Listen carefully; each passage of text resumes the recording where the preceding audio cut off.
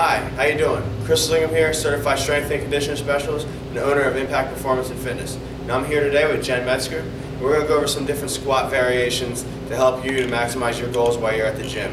The first squat that we're going to do is our body weight squat. So Jen here is going to come feet outside of hip width, hands out in front of her, and she's going to stay back on her heels as she squats down below a 90-degree angle.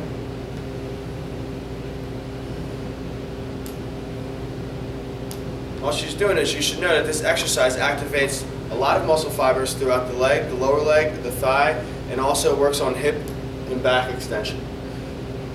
Great job, Jen. So now we're going to add a little bit of weight to show you how you can progress this exercise to another level. So she's going to hold the kettlebell in the front goblet position, and she's going to repeat the same exercise.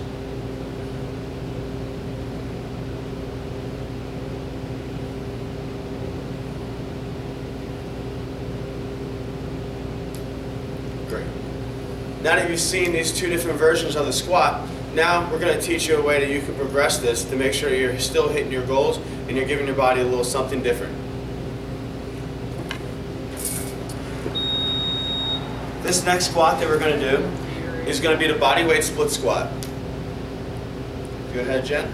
She's going to place one foot on the bench, and she's going to come out to make sure that her knees stay back and not above her and not outside of her foot.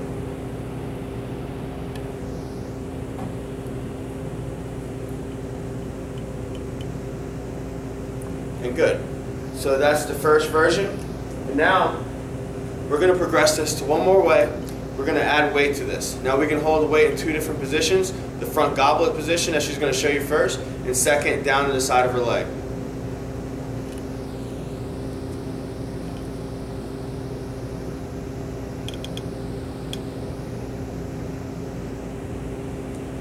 Good job. And that was the front goblet split squat.